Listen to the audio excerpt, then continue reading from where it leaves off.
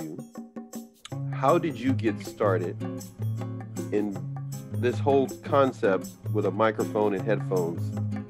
A mic in front of you and headphones on your head. How did all that get started? It's been an interesting journey.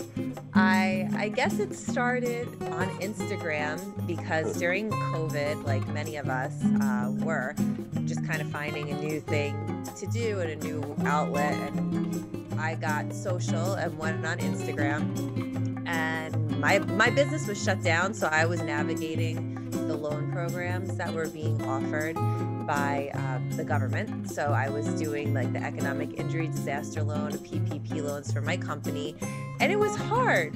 And I thought to myself, man, I'm an attorney and I've been in business for 8 years, and I am struggling to navigate this new water and these loan programs. If I'm struggling, imagine how other people feel, because I know a lot of small business owners are, they don't have a business background, they don't have advanced degrees, they kind of just started doing something and it turned into a business and they're playing catch up on that end. So I started recording on my phone videos of me talking about the loans, what the benefits were and what the downfalls were, how to do it. And people were really responsive. They were asking me questions about how I could help them, or, different nuances from different business industries. It was really great. It was fun for me to interact. I was using my legal degree and I was just helping people. It was wonderful. And I just kept doing them because people told me, you're great on camera. This is helpful. Keep going. So I said, okay, I'll keep going on my iPhone, like just selfies, So then I got a selfie stand and I got a light, and it kind of started, moving forward in that direction until one day, a follower of mine who had just been following me because he was interested. He is in real estate, and I guess at some point he transitioned into the podcast world, and he wanted to highlight local businesses. So he asked me, would you come on and talk about your business, but also the whole loan thing that you've been discussing on Instagram? And I was like, okay, I've never done a podcast, but sure.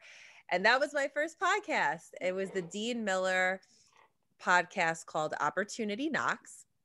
He's a great guy. Like I said, he has a real estate background, and now he interviews a lot of people. And through him, I met a lot of people. I met Tom Keenan, who is a business coach, and he is also an author, best-selling author. I met Steve Murphy, who is the owner of Murphy's famous Bloody Mary mix.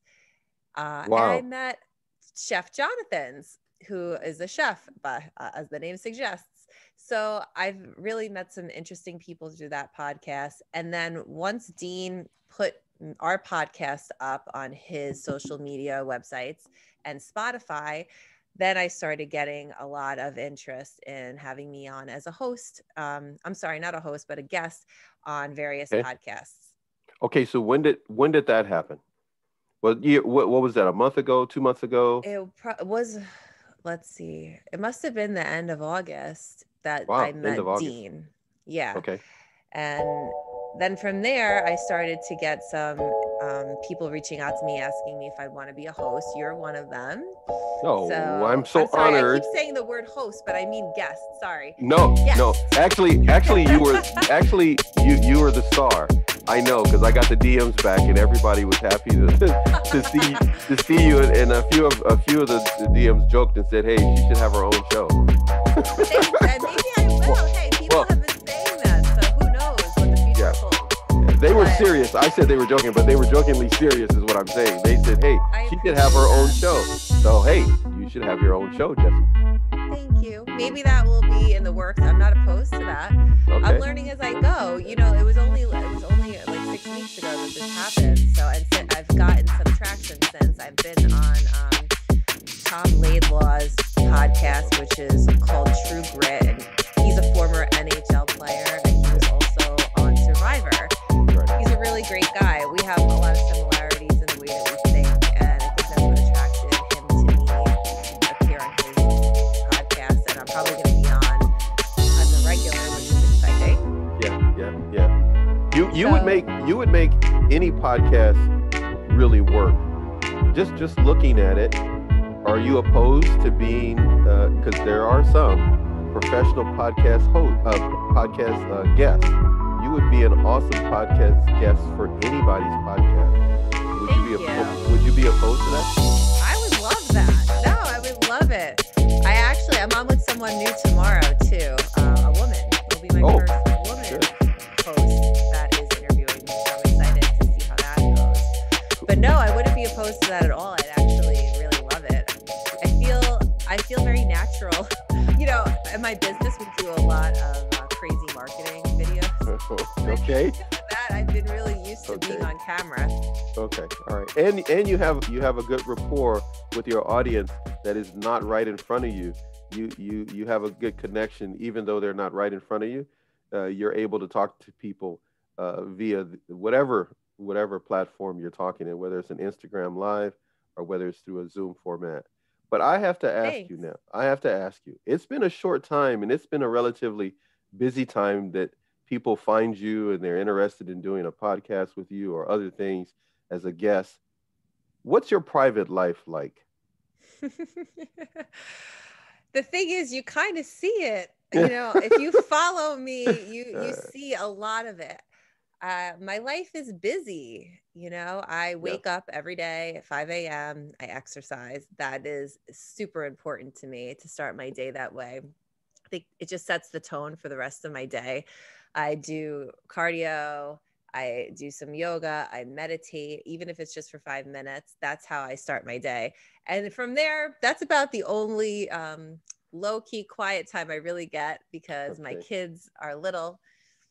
They wake up, I have to take them to school or, you know, take them to their various activities and stuff like that. And I try to work and do podcasts and legal work and run my businesses while they're at school. And then we have, you know, homework and dinner and then more work for me on the computer.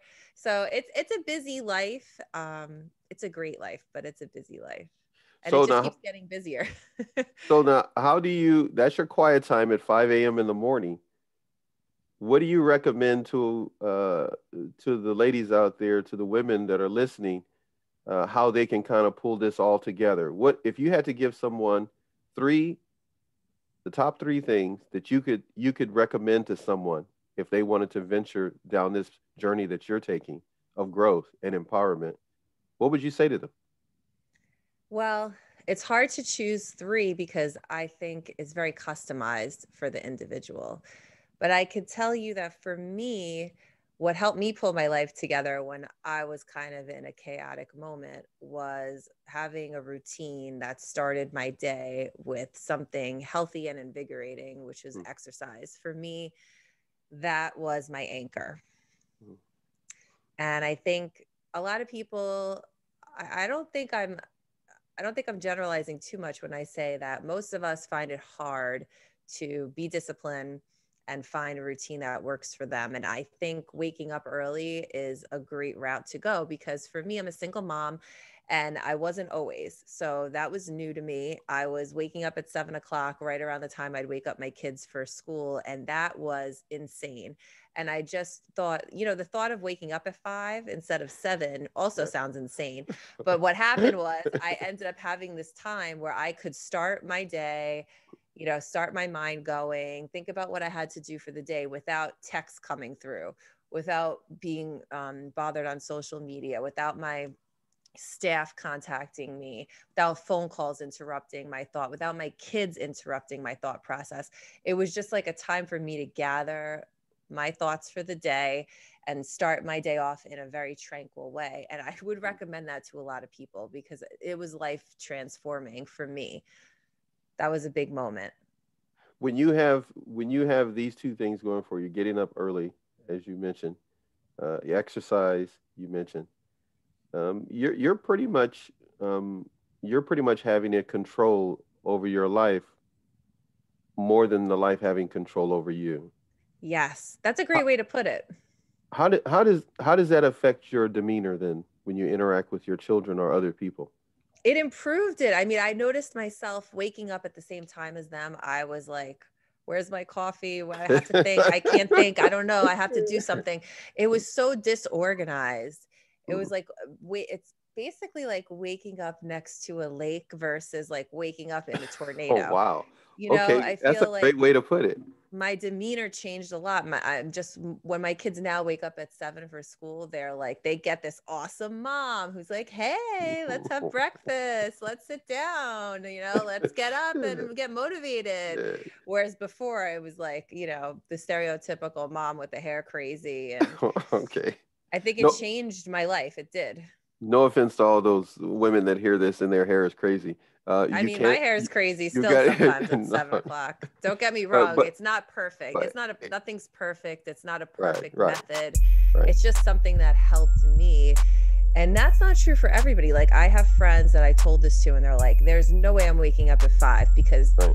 at 10 o'clock, you know, 9 and 10 o'clock is where I shine. And that's great. Like, I think so. The third thing, right, would be to be honest with yourself and know where you're strong and where you're not. For me, I'm not strong at night. Don't call me at 10 o'clock. You know, I can't think straight at that point.